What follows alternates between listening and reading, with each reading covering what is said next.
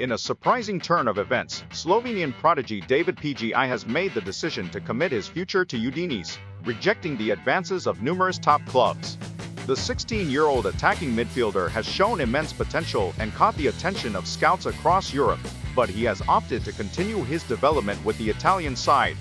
Despite his young age, Pejičić is set to be included in Udinese's first-team squad for pre-season preparations, a testament to the club's belief in his abilities.